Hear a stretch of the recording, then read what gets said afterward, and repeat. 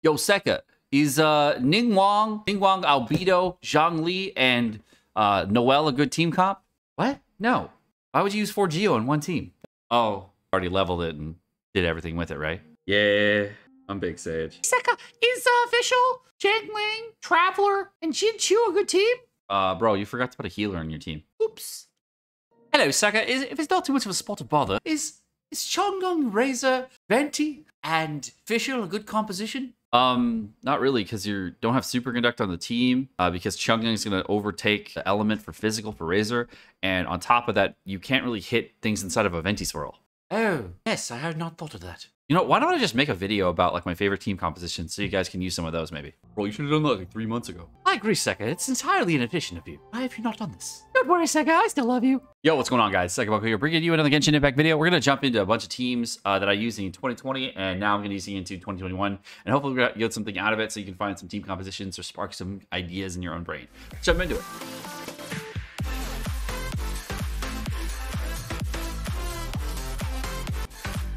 Yes, that Warlord Pain was a pain in the ass. All right, the first team we're going to be running today is called Beidou Lighto-ning. All right, so for this team right now, we have different artifact sets for each character. We go over the weapons first. We got Festering Desire, Widzith, Rain Slasher, and Stringless on the characters. For artifacts right now, we have a Witch set. We have a Hydro, full 4-piece Hydro for Mona. We have a 2-piece Hydro, 2-piece Noblesse, 2-piece Thunder Fury for Beidou, and a 4-piece Viridescent for Venti. This set kind of relies on, this overall strategy relies on grouping enemies together like this, using a Bennett to get the overall damage out, using Mona Ultimate in the mix, throwing this out, and then throwing the Beidou Lighto-ning strategy out, and then doing lots of damage against one enemy and then finishing him out. It's a really good DPS strategy for burning through a lot of enemies really quickly. And the nice thing is that a lot of your ultis come up very quickly afterward, except for the Beidou Ultimate, unless you, because you're popping it last, unless you get a lot of hits in with the Beidou Ultimate. Now, many players, of course, do not have everything on this list, and they have, you know, a lot of less units. I could use Sucrose here instead for Venti, but it just makes it a lot easier to show because I'm not going to put any gear on my Barbara. For Barbara, right now, she's not rocking any artifacts whatsoever, really, and just got some maiden pieces on. We got Fischl over here with some Fizz pieces. She's actually not, she does not have an Electro Goblet, but she is C6 to use it for this idea. So this is the replacement style strategy. So you're going to go in Venti here, like normal. And they're going to go in with Bennett. You're going to go ahead and drop one of these, and then they're going to go in with the Overloads. Now, you can also throw in Barbara to get water vaporizes in here, or you can use Fischl while they're up in the air to get lots of damage in. Personally, I find either strategy will fine, but if you wanted to use Barbara for just getting lots of Fizz damage in, you can use a Cryo character like Chi-Chi in order to get lots of damage in. If you want to do a Fizz strategy along with this, you can plus a CC and damage at the same time. Okay.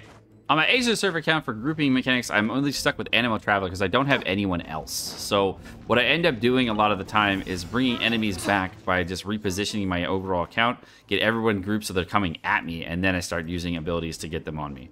It's a lot easier that way, and I don't have to worry about too much all the time. So it does, of course, take a little bit longer because you do have to wait for enemies to group, and then you can just move in with them. But unfortunately, it's just how you gotta do things. Okay, and then with this, you can also use swirl mechanics, etc., to get your ultis back up, and then just keep rotating through. But it's really easy to use just Animal Traveler to just get everything done. It's kind of nice, actually, as well, so I don't have to worry about too much. And I really do, like, after playing Animal Traveler a lot, I really like her as for him as a grouping character.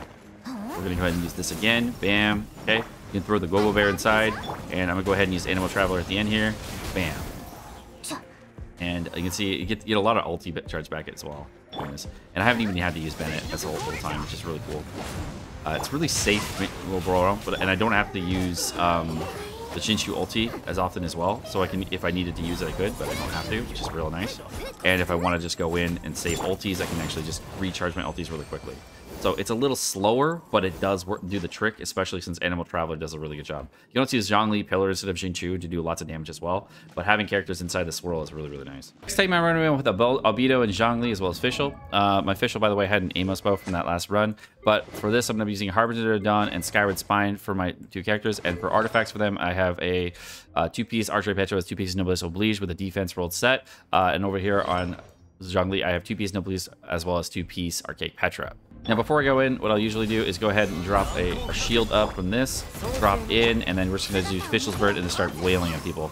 Nice thing about this strategy is because I do have a lot of Phys resist, we're able to just do lots of Phys damage out on enemies, but you can see, as you can see, it's clearly slower than using an Animo character to group with other enemies. But I do have lots of ultimates up in this build all the time because of how the strategy kind of plays out, and I can use Bennett ultimate in order to get lots of damage. But what I do find is that you kind of need to use Bennett, if you're going to use Bennett ultimate, you really do need to bring down the, what's her name? This lady first. The Season Mage first. Otherwise, you're going to get Overload spammed against you, which is really, really bad.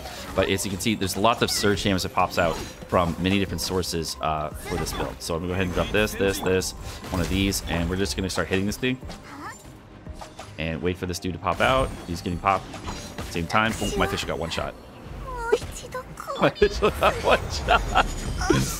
It's not really my favorite. That's one of the things the reason I don't really like Phys builds right here. This main issue that I have with it is this kind of thing. But you can use Bennett as an alternate DPS. That's what I usually do, and it does lots of damage. Alternatively, you can use Fischl from high ground to do lots of damage as well. Now, of course, the Phys carry that you'll be using can be Razor, any Phys character you want, like a Keching, whatever you want for the Lightning character. All Phys carries for Lightning kind of work from the spot. Beidou could work even, but Razor is probably the best one. Fischl is just the one. This is the Pyro Resonance strategy with Bennett as well as Jin Yang, and we're going to be using Chi-Chi for Super Conduct. So we're going to strategy, of course, to use Jin Yang going in. You can use Chi-Chi after that if you want to, and then try to get some ice up on the right characters over here. And then just Super Conduct up, and then you start wailing at people. It does lots of damage to a single target, but unfortunately, like a character like Fischl, you are going to have issues because you're going to be always trying to hit the character because you're going to be at distance with them and have issues with your overall kit because of it, because she can only hit one target. Unfortunately, that's just the nature of how Fischl works, and there's not much you can do about it. But if you do use her, you can use Chi-Chi to get lots of hits in, get lots of healing in, so there's always a lot of pressure that can apply against enemies, and you don't have to worry about extra damage that you're doing all the time. But unfortunately, since it is a character, kind of a kit that's really reliant on you getting lots of damage in on a single target, you do have to get down a lot of enemies very quickly on edges. I don't find this to be my favorite strategy. It is just something that you can do to get spread out enemies down really quickly with Fischl, but physical in general is not my favorite cup of tea. All right, the next strategy I got is kind of a Geo dominant strategy with an Animo character just for grouping. It actually allows Ningguang to do a lot more AoE, which is kind of nice. You can actually start it up early with using a character like Albedo to get lots of suppression in. So what I'm going to do here, of course, is start up and group with Venti. And then we can, of course, just switch over to Bennett like usual, switch over to this, and you can see you're getting lots of hits in by doing that. Lots of AoE, tons of damage in overall. You don't have to worry about too much, and it does massive damage to any target. It's a very, very good grouping strategy because Ningguang with her C1 is able to use a lot of damage to single targets, and her ultimate does mad lot damage. Plus, in addition, you're also getting Albedo on top of that, getting the extra hits from Albedo from surge damage, etc., and lots of energy recharge in the mix along with it. So you can see your ultimates up very quickly by doing that. You can also use a similar strategy with Sucrose as well, and Zhongli. I find this to be a really defensive strategy. You can then put pillars down initially if you wanted to cheese the domain and get yourself a little bit more easy damage in, but unnecessary to do so. You can also pop a shield early if you want to get like that, make that life a little easier. So what I can do early is actually go ahead and pop in with Sucrose. I can go in with this. You can actually even switch over to a Pyro element, and we can actually just go in with lots of damage. And because they're grouping from Sucrose, we get lots of damage in, as you can see, on many enemies, and there's lots of enemy hits coming out. You can also switch back to Zhongli, get a hit in from him, get the freeze out so you don't have to worry about enemies hitting you, and you can also switch back to ultis, go all the way in, and just have easy suppression on enemies while doing lots of damage. Now, unfortunately, with the problems of this team, of course, is that you can't really get Geo Resonance. You get the Geo Resonance up pretty easily, but the problem with the Geo Resonance, along with using an Animo character, is that you can't use Animo characters to lower Geo Resistance really effectively. So the new Geo Resonance is going to make the Geo Resist down very, very nice.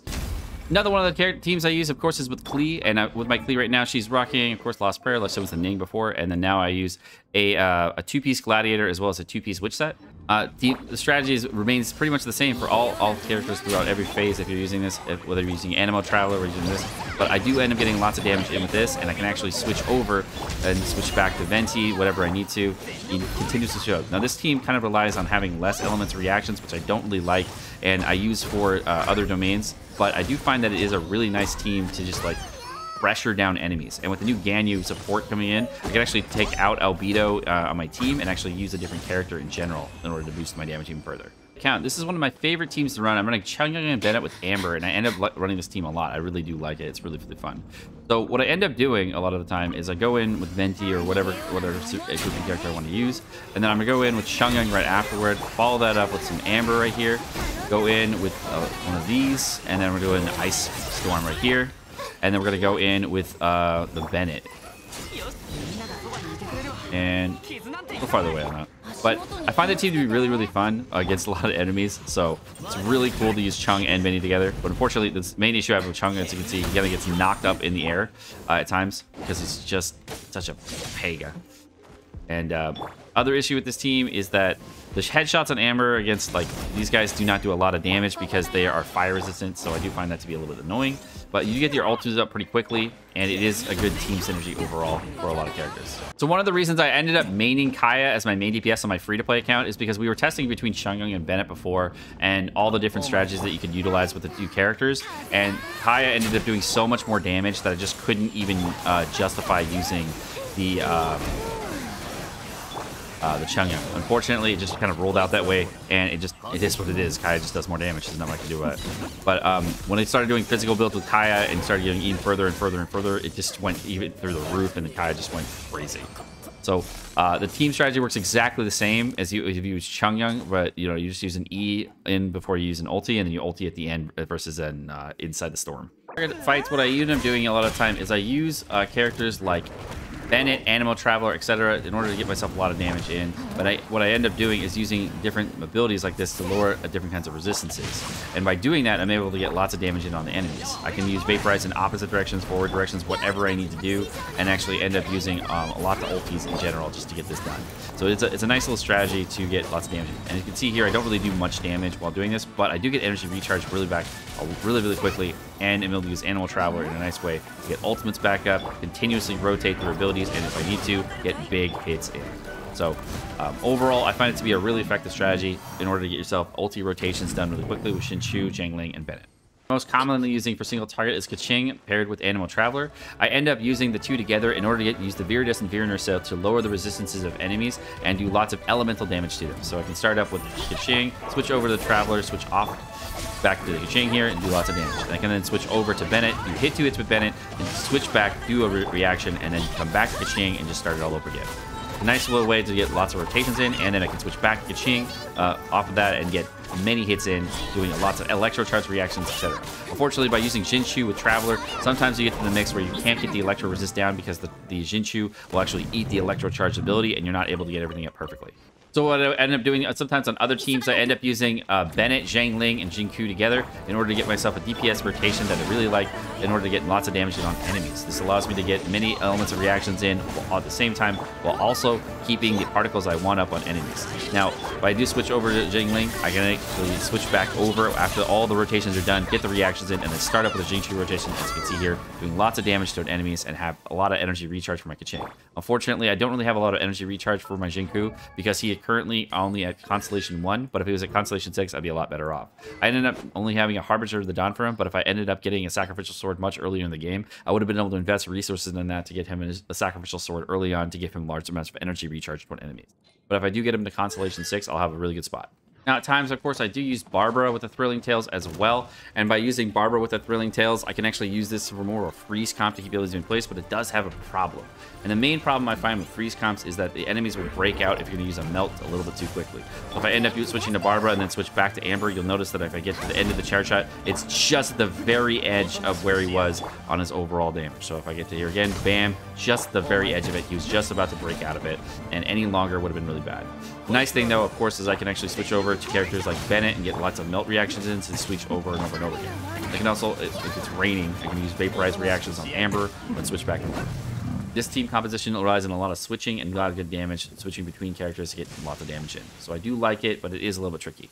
All right, guys, well, that's going to be it for this video. My name is Sekapoko. Thank you so much for watching. Hope you guys enjoyed this video. Hope you guys enjoyed some team compositions that hopefully will give you some ideas on how to play the game in different ways that I'm currently playing it. I do use a lot of different other team compositions, but this is just like I have over an hour worth of recordings for this video, and these are the ones I thought would be the best ones to show you guys, so I didn't want to like take too much of your time. But I got to drop Dave out of school, but thank you for watching. Have a great day, guys. Peace.